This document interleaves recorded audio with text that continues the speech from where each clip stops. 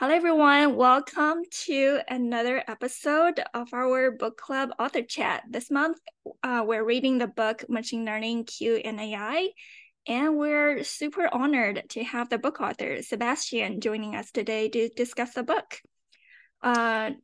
Yeah, welcome, Sebastian. Yeah, hi everyone, and thanks for the kind invitation. Actually, I'm super flattered that you chose my book for the book club. So, yeah, that's actually super exciting. I really appreciate it, and yeah, I'm happy to chat more about it, I guess. Yeah. Yeah, we actually voted for the book. So every month we have like 10, 11 books for us to vote, and everyone Oh, wanted to read your book. So well, I'm glad to hear. Very flattering. That's actually really nice to hear. It makes me, yeah, really glad to hear. Because writing a book is a lot of work, and yeah, it's just nice to hear. Yeah. nice. So I know our book club members have a lot of questions Oh, posted on okay. Discord. Hmm. Before we dive into the specific questions, I was wondering if you Hmm. could kindly introduce yourself and maybe give our audience an overview of the book, just for viewers who have not read the book yet.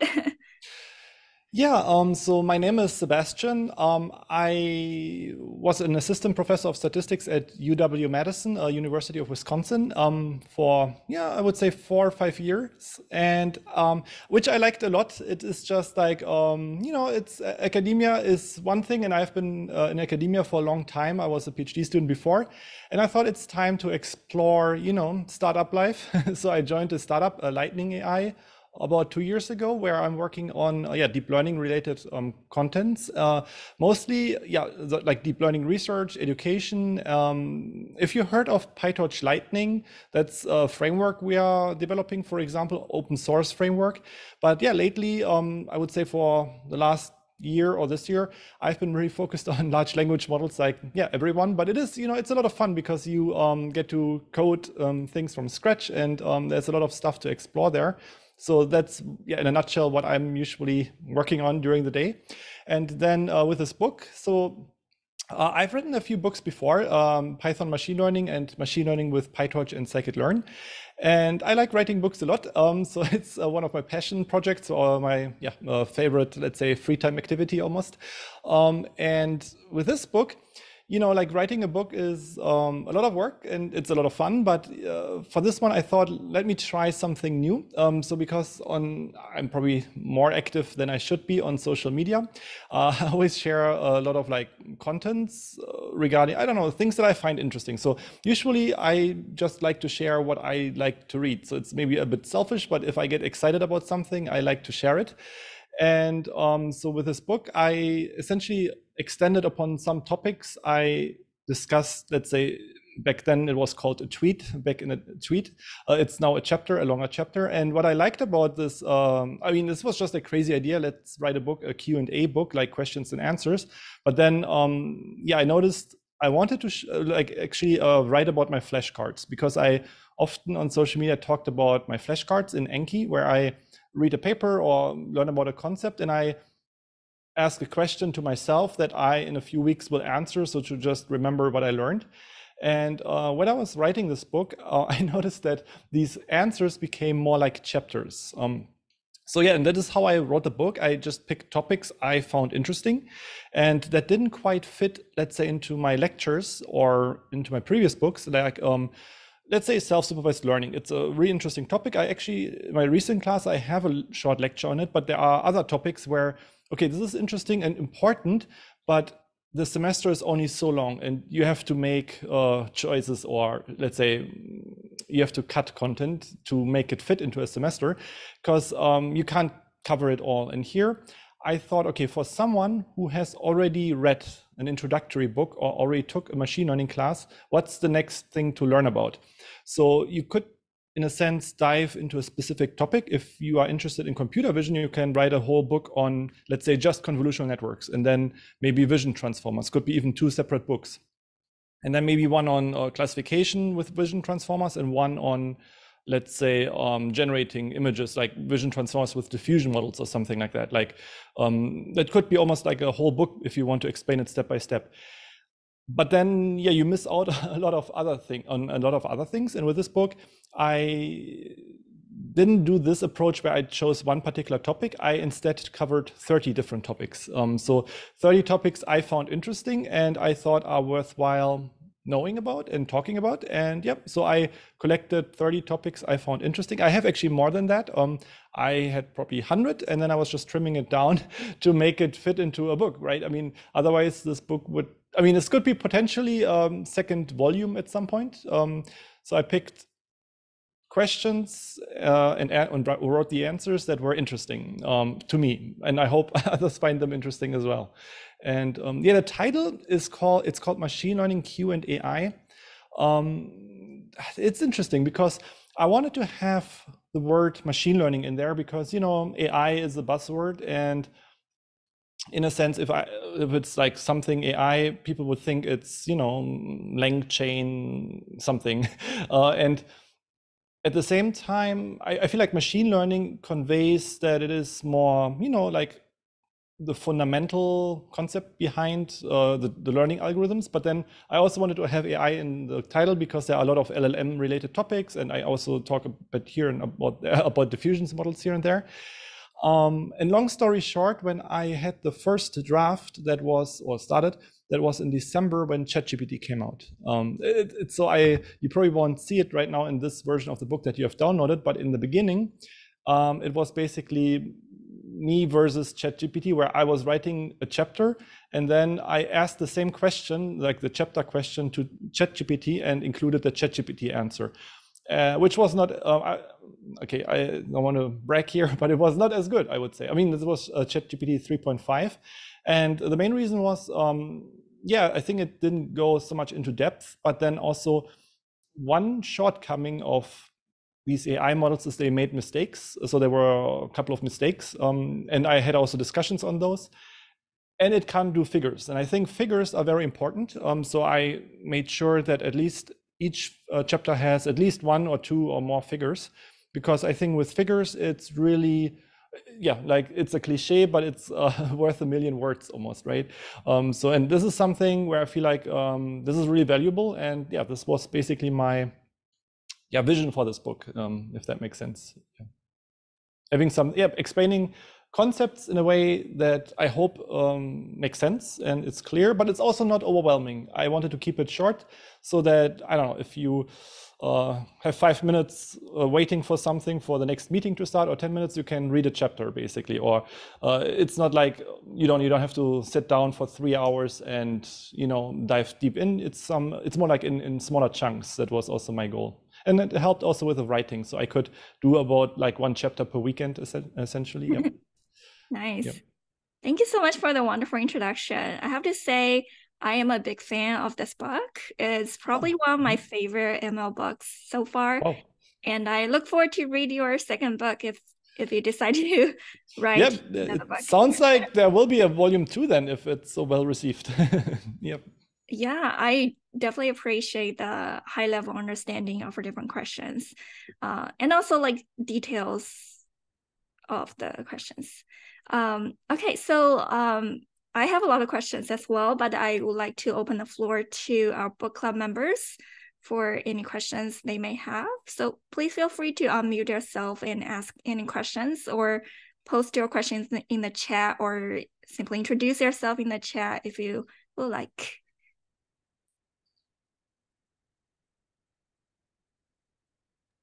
I'll go ahead and jump in. So my name is Matt Pitlick. I'm a data scientist based out of St. Louis, Missouri. And Sebastian, I have to say, I think you're a fantastic technical writer. I've followed you on Twitter and LinkedIn for a number of years. And so when I saw you wrote a book, I bought it immediately. And I really enjoyed it. So I also have a bunch of questions. I'll throw one out right now, though. So in the very beginning, in your first question, you talk about embeddings and how typically you use one of the last embeddings, or one of the last layers in a neural network for embeddings. But any layer can be used. When would you use one of the earlier layers in a neural network for embeddings? That's a good question. Maybe that's also a nice addition to the chapter itself if it comes up. Thanks for the question, Matt. This is actually something I would say it really depends on the data set and the task you're trying to solve. So I would say the earlier layers, they are more from general to specific.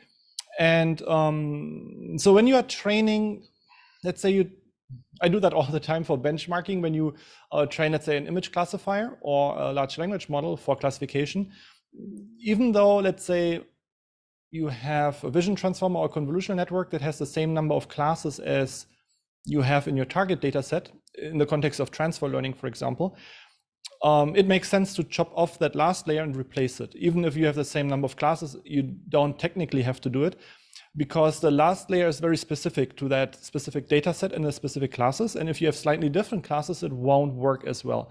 And I think I would say most of the time, it's probably enough to replace the last layer and see how that performs. But I think if the data set is more different from what you're working with, if you are maybe classifying birds and then you want to do something with medical images, which is very different, let's say an animal or an object detector and then some medical imaging related content that is maybe from X-rays, which is very different.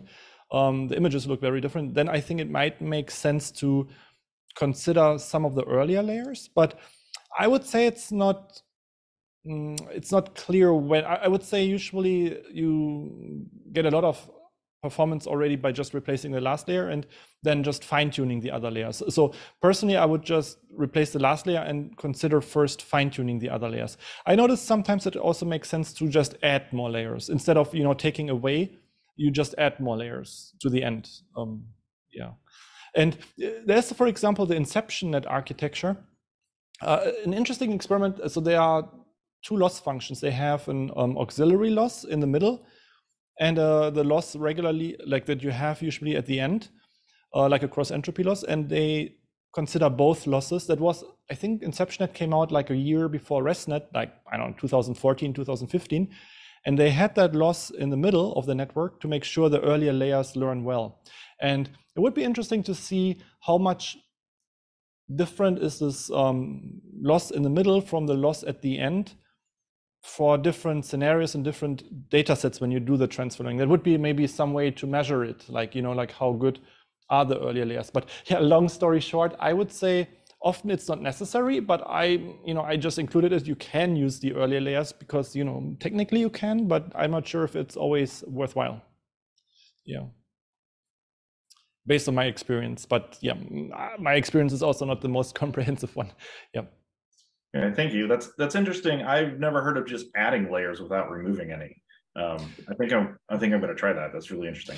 Yeah, so I think that I noticed that, for example, even if you take like a DistilBERT model for like text classification, so you can replace the last layer, but you can also add like 2 or 3 fully connected layers at the end. It's basically replacing the last linear layer with a small multi-layer perceptron. It's not always necessary, but I noticed sometimes it can be useful. The alternative would be essentially training or fine-tuning more of the earlier layers. I did an analysis. I have an article somewhere where I did that, where I froze the whole network and then I unfroze the layers starting from the back. And yeah, it's not necessary to even train the earlier layers. It's really a thing or the transformer blocks essentially. So I think like training the last one and then training the last transformer block, that is a huge difference. But when you go further to the beginning, it's taking longer to train because you have more parameters to train, but you don't get more, let's say, predictive performance. So it's like diminishing returns almost, I would say.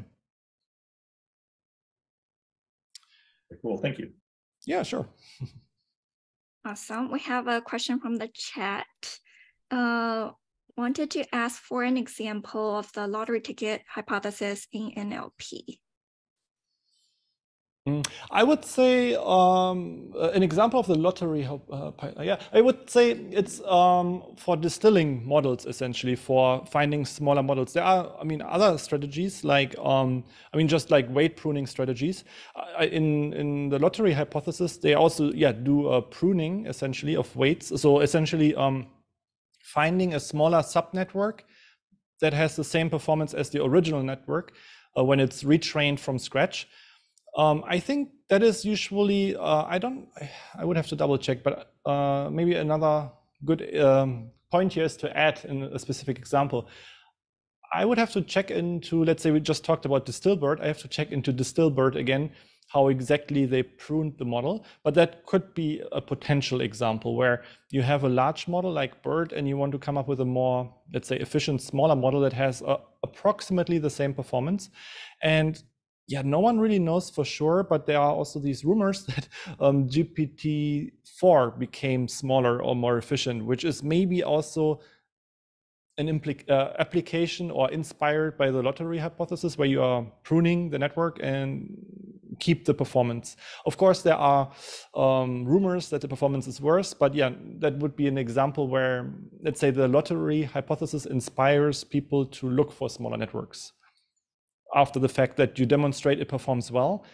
So the first stage is always like, yeah, let's get the best predictive performance or modeling performance, the best outputs, and then let's see if we can make it cheaper, basically. Right. I find this interesting when you mention in the book there's no way to find the winning ticket without training the original network, which is like more expensive. Yeah. You have to cost a lot more to make it more cost efficient. I think that's interesting. That's a very good point. Yeah, in a way, it's like, yeah, you have actually more work, right? But then, you know, if you then deploy it in practice and you have a lot of customers, like, you know, GPT or GPT-4, then it's probably worthwhile at some point. Yeah, but yeah. Right. Another question, question 8, the keys to success of transformers. You mentioned large numbers of parameters. My question is, what is the effect of LoRa and QLoRa in this?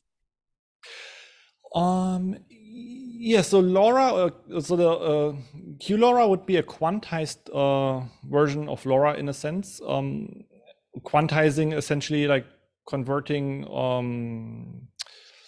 like the float precision to integers, basically lower bit integers to save memory. And essentially both methods, or let's say LoRa for simplicity, is about saving parameters. So there's this idea that if you train a network, a large neural network, or like a transformer, the matrices are relatively large, but these foundation models, they perform well on many different types of tasks. Like you can ask it to do language translation, you can ask it to do summarization and generating poems and writing emails and all kinds of things, and even some math. You know, they are like more like generalists.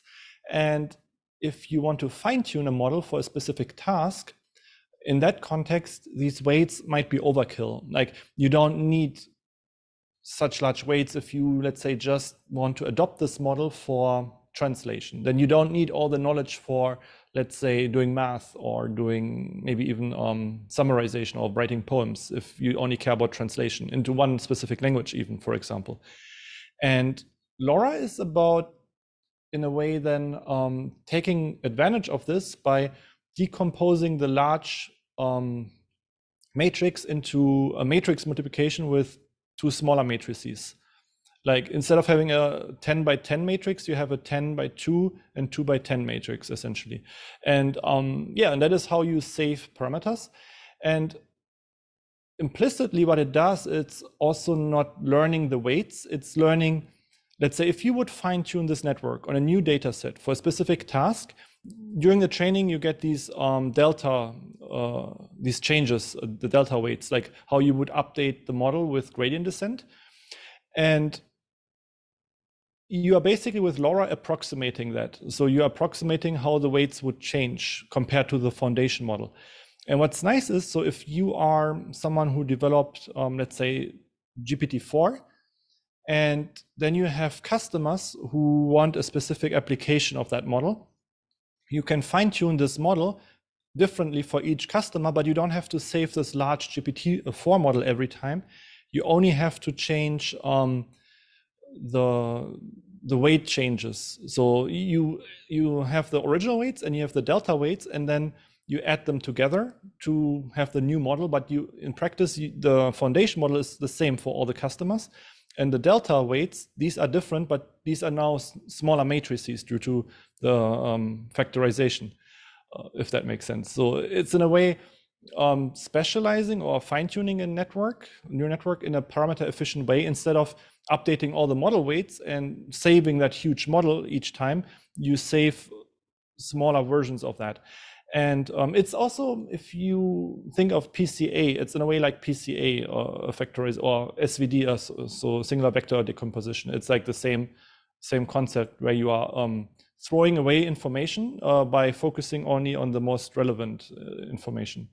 And yeah, and that is in a nutshell one technique to adopt large language models for target tasks. So yeah, and we have this, I just wanted to mention because I played around with that a bit. We have this lit-GPT repository, which is like a repository, open source repository where you can load different language models. And yeah, I ported the LoRa into that framework from Llama, which was lit-Llama, which was another open source repository for large language models. And I ran some experiments, and when I remember correctly, off the top of my head now, the 7 billion Falcon model, like 7 billion parameters, fine-tuning it on the alpaca data set, which had 50,000 data points, was about 1 hour on one A100, for example, for reference. And for the full fine-tuning, I needed 8 GPUs for that, and it took a day or 8 hours or something.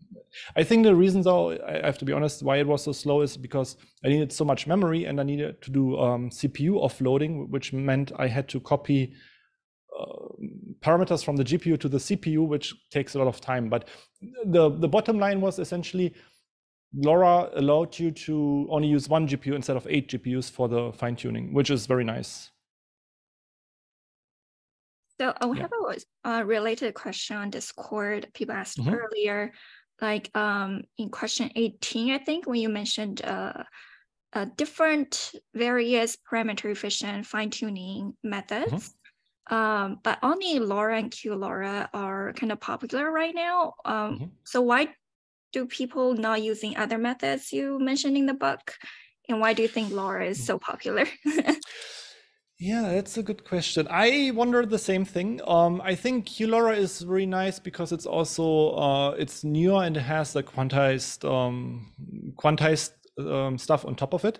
But like just in general, LoRa was already very popular, and I think that is because it's just a very elegant method. Like the way you factorize the matrices is very elegant, and I think it's. I don't actually know if it's more efficient than the other ones.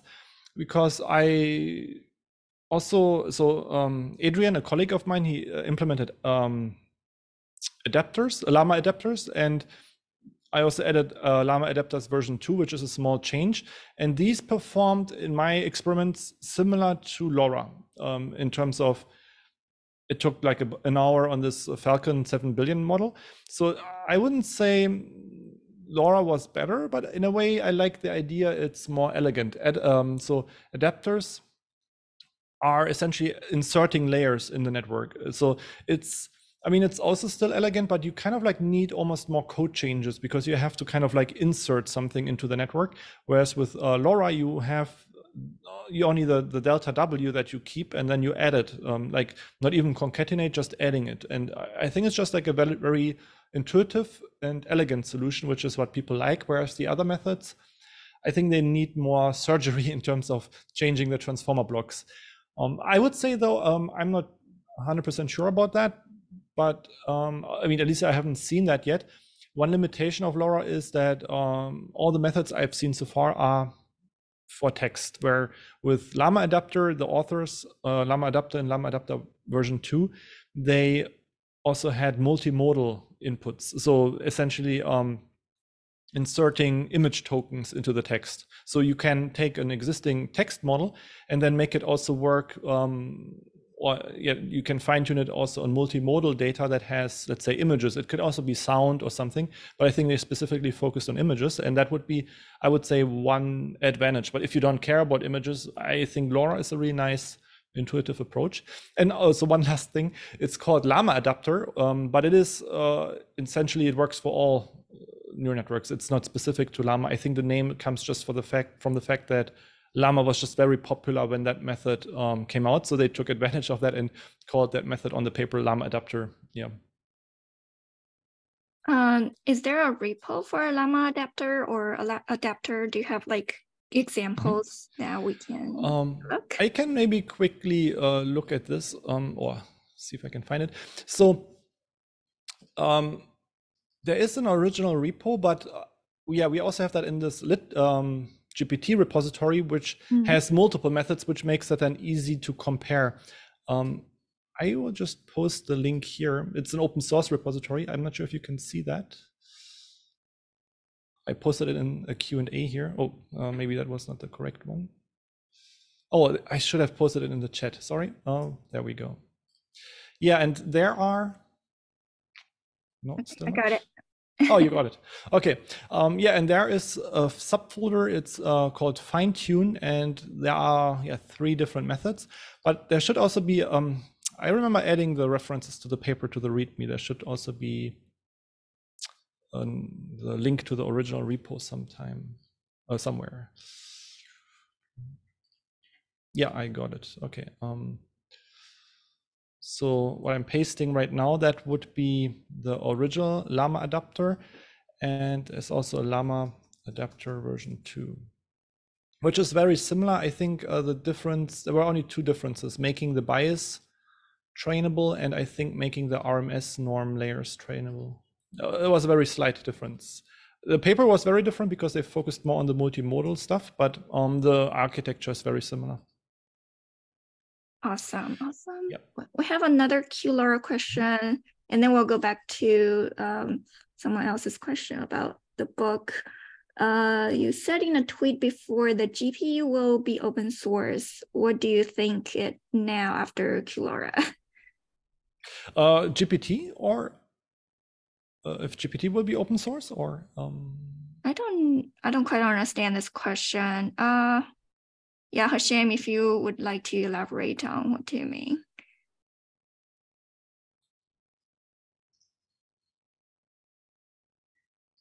Okay, while we're waiting for, okay, question 20, evaluating. Okay, that's another question. We'll come back to this question. How long do you think this book will stand the test of time, knowing that in the large language model land, that means a week or even daily basis, perhaps the high level approach deal with that, but it doesn't, yeah.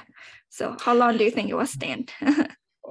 So in this book, I think I had, just looking at the overview, the table of contents, there are 6 chapters on LLMs. So I think looking at those, they are pretty so general. Like, I would say these foundations won't change. The only thing is there might be newer things that can be added at some point in a potential second edition or something. But I think like all the concepts, like data augmentation for text, distributional hypothesis, these fine-tuning methods, they don't change. I mean, the methods will be still the same, or the concept of encoder and decoder style transformers, but we will maybe see more things. Like where I mentioned the fine-tuning methods, I had a list of different methods that I explained. There might be a new method in like, a year that is different from LoRa or adapters. And so there could be a potential to add something, but I wouldn't say it fundamentally changes. Now, there are interesting developments in the large language model realm, though. So we have the method RWKV, which is like a recurrent model, a recurrent large language model. And there is Hyena, which is a convolutional large language model. So these are maybe things that could be mentioned there one day. I would say they are relatively new, so they seem to perform well, but I'm not sure if they will take over, if they will be pursued. So it's just interesting to keep an eye on that. But I think the world is pretty much still focused on transformer-based large language models. So I think these concepts, I would say, still form the foundation. But at some point, maybe there could be additional new things that could be added. Yeah, I think a lot of the concepts are pretty good. It will last forever. I have a question. I guess I'll go ahead and ask. So in chapter 7, or I guess question 7, you talk about multi-GPU training paradigms. I think the model parallelism, data parallelism is kind of easy to understand, but some of the other concepts like tensor parallelism, pipeline parallelism, sequence parallelism are more challenging to understand. And I'm not actually sure how they are used in practice and implemented in practice. I wonder if we could talk a little bit about those concepts. Yeah, that's a good point. So let's do sequence parallelism first, because it's, I would say, an exotic one. It's specifically for large language models. And I included it because I saw a paper on that like a year ago or 2 years ago. But I must say I have not seen it being used in practice. And when I recall correctly from reading that paper and writing that chapter, which is also a few months back, it's essentially just splitting the sequence into smaller subsequences and then distributing these tokens across different GPUs. And then in the attention mechanism, there is a communication between the GPUs. So it's basically the same as the attention mechanism that you would do on one GPU, except that you split the sequence. So you have maybe the first part of the text on one GPU and the second part of the text on the second GPU, and then the self-attention mechanism has some communication where it communicates across the GPUs. I mean, going a step back, so data parallelism is essentially splitting the data across the batch dimension. So if you have a batch size of 8 and you have 2 GPUs, you would give each GPU 4 examples. So you split the batch. And that is, the reason for that is because you have, let's say, a problem where you can't use larger batch sizes, so you can take advantage of multiple GPUs. Each of the GPUs runs a smaller batch size, but then you do that in parallel, and then you average the gradients. So, and that it allows you, it's not exactly the same as running on a large batch size, but it's approximating that, and this could be speeding up your training. I noticed in practice, it is, of course, speeding up your training. You iterate through an epoch faster because you have now, let's say, 2 GPUs or more working in parallel. But I noticed sometimes you need more epochs or to converge to the same loss. But it is substantially, let's say, speeding up your process if you have multiple GPUs. The other thing is, so that is data parallelism, but sometimes you can't even run a batch size of 1 on a GPU because the model is just too large. And in that case, you can use tensor parallelism, which is, so tensor parallelism is a strategy where you split up the matrix multiplication, or the weight, essentially you're sharding the weight layers, which means you are, let's say, cutting the weights into 2 smaller matrices, and then you do the multiplication separately on the separate GPUs, and you can essentially concatenate the results. So it's a way of fitting a model which is otherwise too large onto GPUs. It's different from model parallelism. So model parallelism is more like if you have 10 layers, you would put the first 5 layers on one GPU and the second 5 layers on the second GPU. But for the second GPU would have to wait for the first GPU because it's like a sequence. And pipeline parallelism is somewhere in between that. Pipeline parallelism is reducing this bottleneck. There's some trick where some things get recomputed during the backward pass, I think. So there's less idle time between the GPUs, but it is also, I think, not very popular anymore, in my opinion.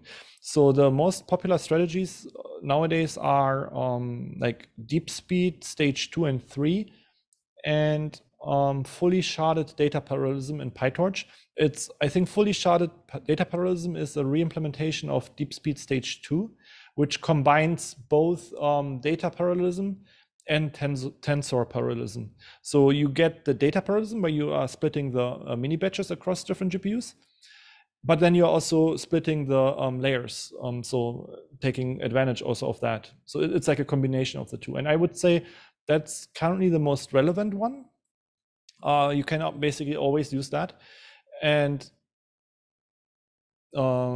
sequence parallelism is a special case that I have not seen really implemented in a popular framework yet. It's more like, I would say, a research concept. And pipeline parallelism, I think, is more like, I don't know. I honestly don't know if there is some pipeline parallelism in fully sharded data parallelism. I may be wrong, but I don't think so. So I think it's maybe not super relevant anymore compared to tensor sharding, because I think that was really motivated by the large models that they don't fit onto GPUs anymore. That's really helpful. One more little thing I wanted to say is, if you use fully sharded data parallelism, it will automatically determine which layers to shard based on a number of parameters. I forgot the number. It might have been, you would have to look in the source code, but by default, I think it's something like 11 million or something like that. If the layer is smaller than 11 million, it would not do anything. Then you would just get regular data parallelism, for example. Yeah, sorry, that was my answer then. We actually don't need to manually write it. It's a PyTorch module, basically. Yeah, so PyTorch has an implementation of that. And I honestly, it is very nice. It's like building blocks. If you think about matplotlib and then Seaborn or something, where, or maybe even NumPy and scikit-learn, I would say PyTorch is here more the NumPy, where it is all there, the building blocks, but it is still, you have to write a lot of boilerplate code to implement data parallelism, like DDP, distributed data parallelism, or fully sharded data parallelism. So I don't want to advertise this, but we have this open source library called Fabric, where you basically you change 4 lines of code, and then you can just implement, also you can say strategy equals FSDP, and it will do it automatically. Otherwise, it's really maybe 30 lines of code where you have to restructure your training loop. Otherwise, you have to initiate process group, and then spawn. You have the MP spawn, the multiprocessing spawning subprocesses, and then you have to make sure everything works and then gets destroyed at the end, and you free up the resources. It is, it is easy, but it is not trivial. I think on the PyTorch YouTube channel, they have like a playlist of like, I don't know, 5 or 6 videos, like 10-minute videos, to show you how to implement that for the basic case, and then there are special cases. So I think it's important that it is in there. But in Fabric, just to make it a bit more user-friendly, we have a wrapper around that. So I think, this is an important building block, but then in practice, I would say it's still not trivial, but with Fabric, it makes it a bit easier to use in practice. Because, personally, before I used Fabric, sometimes because of laziness, I just trained one model per GPU because it was just easy. I didn't want to bother with doing distributed data parallelism because it was just always, I have to restructure my code now. Yeah, I learned Fabric during your sci-fi tutorial. Really nice. I remember. It was not too long ago, like 2 weeks. I saw you in the audience. Thanks for attending. That was awesome. We have several questions in the chat. Why don't people unmute yourself and just ask directly? I feel like you can have more context, ask questions directly. Or if anyone else have questions, feel free to ask. Don't be shy.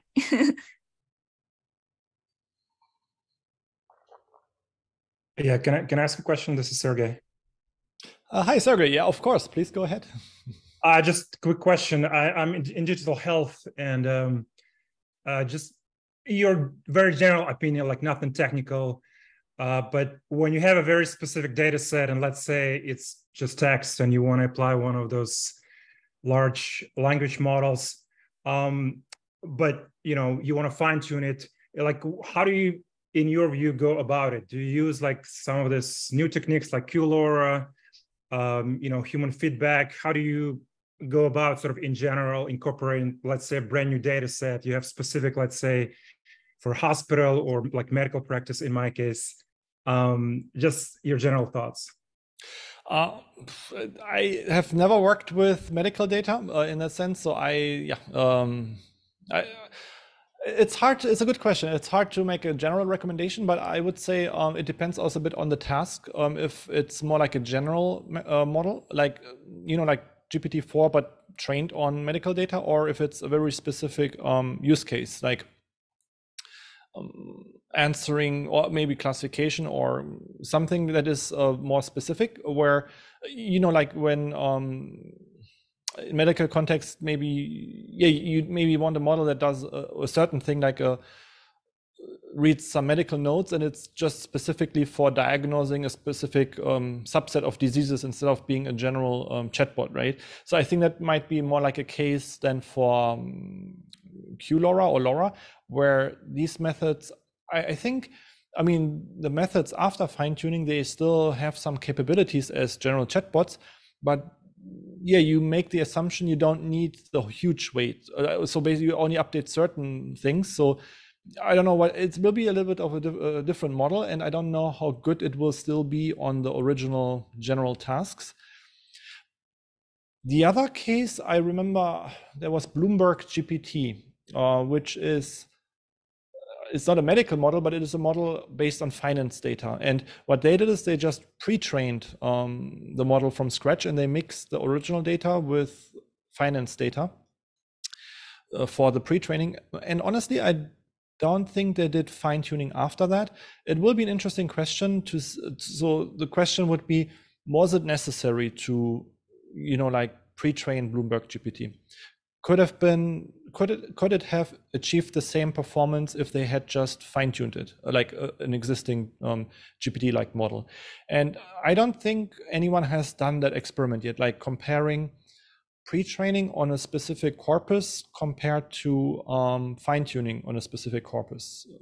Might be an interesting question. So I wish I could give you an answer, but I honestly think that is something empirically to try out and see. And of course, if you can share the results, if it's in context okay to share, then of course it would be a very interesting insight for the community, I think, to see which approach is really worthwhile. Yeah. Thank you. Since you mentioned diagnosis, I mean, another issue is obviously hallucinations. So that's perhaps another reason people do things like human feedback and actual fine-tune it itself to maybe try to focus a little bit more of those. So they like the power of the models, obviously, but they want them, I guess, to be more focused. So I'm just maybe curious about your opinion in terms of reducing those hallucinations of the original large models. What can we do about that? Yeah, I do think it's a good point, and I don't think there is a good solution. It sounds frustrating, but I don't think there is anyone who has a solution to the hallucination problem. Otherwise, it would be already, I guess, solved by either BART or GPT-4. I think it's a problem that no one has a good idea for, to solve at the moment, because it's in a sense the nature of the language model. Because you have it generate new things, because otherwise, it would always generate the same answers, right? So in a sense, I would say it's almost by design that it generates unexpected things or weird things sometimes, because otherwise, it would be just like, memorizing exactly the training data.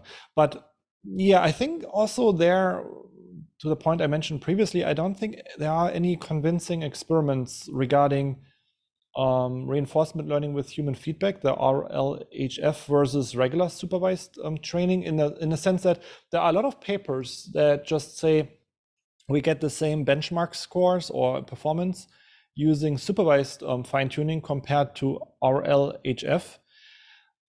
I think it's really hard to say. I think there were like some papers saying that it was about imitation models, that the results, they look good also in benchmarks or when humans rate them, but if you look a bit closer and do some more extensive analysis, these are more like, they look good on the surface, but the devil is in the detail, that these models are not as good in terms of truthfulness compared to RLHF.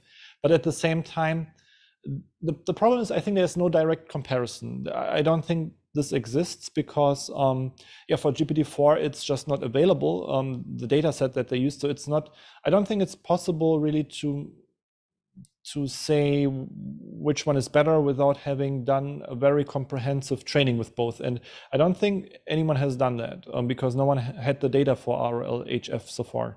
So there were some experiments, but only on, let's say, very small data, or not like really human generated data, more like data from another model or something like that. And yeah, I think it's a good question. I think so far GPT-4 performs very well. I would say whatever they used, RLHF, the way they used it is maybe the gold standard at the moment still. There are other methods that perform equally well, but not quite as well, I would say. So, but it is also expensive, right? It's like, I honestly don't know how much time and effort went into that. I think it was probably a solid year at least, a large team of people, millions of dollars that went into that. It is not something that can be routinely done, I think. It's really like a cutting edge research question. Yeah. Thank you. Yeah.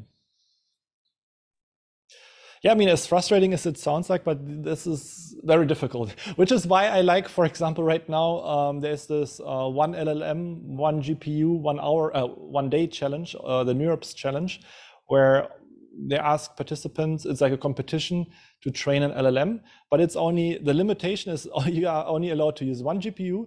You're like a A100 or 4090. You can only train for 24 hours.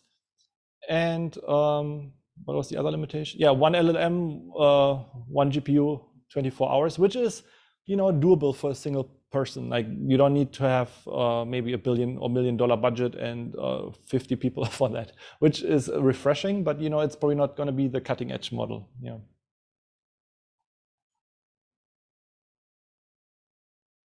Can I ask a question? Oh yeah, sure. Hi, my name is Ramya. I just graduated with a master's in data science from Brown University. I've been following your blog, your course, and now your book. Really appreciate your work. I'm looking forward to volume 2 also, by the way. My question to you is on XGBoost. Do you think it's still relevant these days, or are there problems that are better suited with XGBoost over some other deep learning approach? What's your opinion on that? It's a good question. I had a blog post, I called it, I think, deep learning for a chronology of deep learning for tabular data, where I listed all the papers that used deep learning for tabular data. I must honestly admit, because there were so many other things I was doing recently, that I didn't update this like for, I don't know, half a year, and there may be methods, newer methods now that are much better. But I doubt it. I think XGBoost is still a good baseline. You know what I like also about it is that you can just implement that on a tabular data set in like, I don't know, 20 or 30 lines of code maximum, which is really nice. You can train it on a CPU, GPU. It works. It's a good baseline. There might be cases specific tabular data sets where deep learning methods are better, and I think there are also at least 2 or 3 transformer models for tabular data, and they could be better on certain cases. Of course, the papers say they are better, but it's, you know, you never know, because usually when you develop a paper, you spend more time on the method you're developing, and it could be just that, you know, it's just a better tuned method in that sense. You just spend more time on it, and it just happens that at some point you get better test performance because you maybe, even though you shouldn't, but you maybe applied it multiple times to the test set, and at some point, yeah, it's just performing well there. But I think, you know, it's like the recommendation, I would say XGBoost is still a solid baseline, and it probably performs better across different data sets, in my opinion, because it's probably also easier to get it right. Where with deep learning, I feel like it's always more finicky. You can get good performance, but yeah, you have to be more careful, where I think other methods are a bit more forgiving or robust. I would even say random forests are still my favorite baseline, because you don't need any tuning. You can just you know, use 1,000 decision trees as one hyperparameter and see how it performs. And it usually, I mean, it's maybe never the best method, but it's also never the worst in terms of it always will perform pretty solid, even though you don't tune it. Whereas, yeah, you have to have then more time and experience with other methods to really make them work well. And yeah, I honestly think XGBoost is still a good, solid baseline. The only issue with it is it's boring, and people don't like to use it because it's, you know, it's boring. So yeah. Thank you. And sorry, I should also say it's boring not because the technique is not fascinating. It's more meant because it's been around for such a long time, right? It's like you know, it's old hat almost, like people seen it a lot of times, and yeah.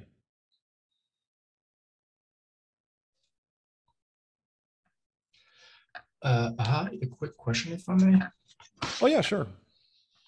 Right, so my name is Ahmed. I work in the NLP space, and actually I have a couple of questions. So the first one is a question about terminology, the encoder-decoder terminology.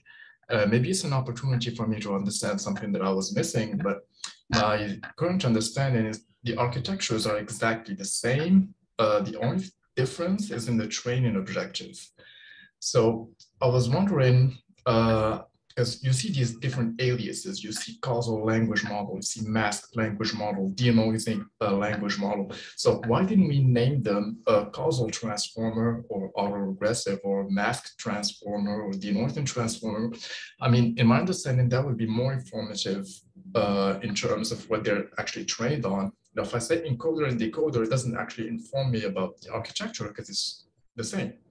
Am I missing something? Yeah, I would say that's a good point. I think they are based on the same backbone in a sense that it is both multi-head self-attention. I would say the details are a bit different where, yeah, for the encoder, you don't have any of the masking. I mean, yeah, you have masks in the inputs, but you don't have this causal attention, which you have in the decoder. It's a good question. I think, I mean, encoder, decoder is one way to think about it.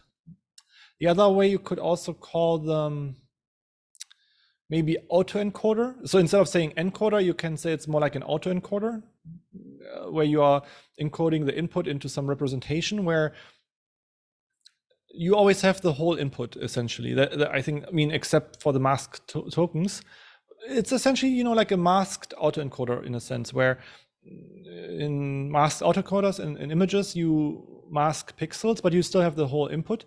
Whereas then for the decoder, it's more like autoregressive, where it's like a procedure. You do one at a time, you complete the sentence or the text. And yeah, they are very similar, I would say, in terms of both use multi-head attention, except the decoder has this causal attention mask. But yeah, it's just the terminology, I guess. Yeah. Right. All right. Thank you very much. So if I understand correctly, it's really just the format of the input, whether you're masking randomly or just masking the past tokens, and I suppose the training objective. Yeah. Also, I would say for the decoder one, yeah, the model gets different inputs. Like when you are training it, you have, let's say, 1 token, 2 tokens, 3 tokens, and it always predicts the next token. So in a sense, it's more, yeah, there's more masking happening there. Like it's, so you can also think of it as a unidirectional. It goes from left to right.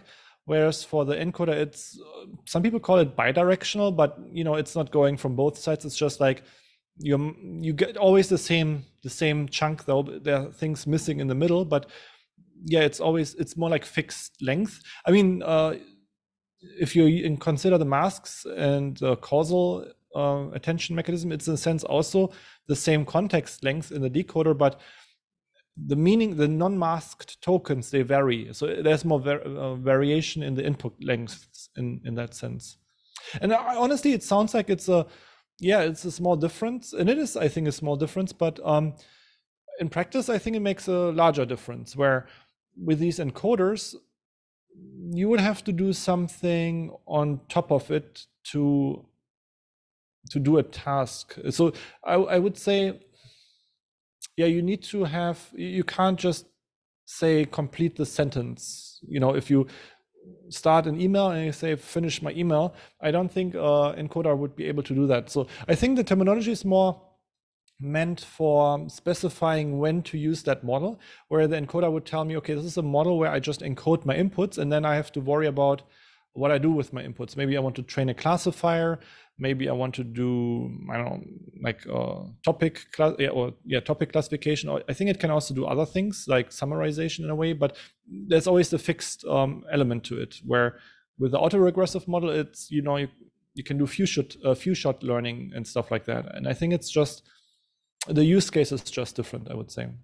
But yeah, that's a good question. It's not fundamentally different though, you're right. Okay, yeah. Thank you. I have a final question, but I'll let someone else ask a question. Maybe you will come back to me later. Thank you.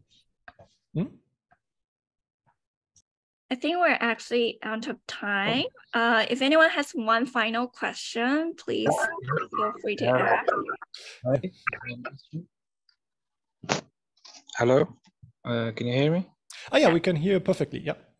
Okay, sorry, because I'm using my phone. Yeah. I have a question about some pruning or quantization techniques to use to train LLMs. Maybe, yeah, just like the traditional used for convolutional neural networks. Is there a way, can we do it to LLMs? I honestly, I don't have much experience with pruning. Never implemented that myself, besides, knowing about the concepts. But yeah, for quantization, I think right now the hottest library is the bits and bytes library, which has a lot of quantization methods. I think there's 8-bit, 4-bit, different versions of that. And we have some techniques of that also in this LitGPT repository that I mentioned that you can just apply for inference. I must say, in my experience, I think depends on which version of the library you are using. In the beginning, I think it was slower actually. So what you get mostly out of it is memory savings. You save a lot of compute memory, but there is an additional computation cost because I think due to the conversion from floats to integers, there is just extra computation happening, which made it a bit slower. But I think in the recent libraries, I would have to double check. It's, I think, also even faster. Inference is faster and saves you memory. And you almost, ideally get the same outputs. So the quality is still the same. But yeah, that is, I have not done any research on that really. So that is to the extent I know it. And I would say not an expert in quantization methods, but I'm happy to share some references later. But yeah, that is to the extent of my knowledge, what I can say in a nutshell here. Awesome. Thank you so much, Sebastian, for the wonderful conversation we have today. I feel like I've learned so much. Yeah, and thanks again for reading my book. I'm really flattered. It was nice, interesting, very technical questions. So I had a good time. I like talking about technical things. So I enjoyed being here. And yeah, thanks for all the questions. And you know where to find me. So if you have additional questions, don't feel free to reach out or ask. And maybe there will be a second volume one day. Yep. Awesome. Yeah, for our viewers online later, please feel free to, please be sure to pick up a copy of this amazing book. I highly recommend it. And yeah, thank you so much for tuning in and happy reading, everyone. Bye. Yep, and have a good weekend, everyone. Bye-bye. Thanks, Sebastian.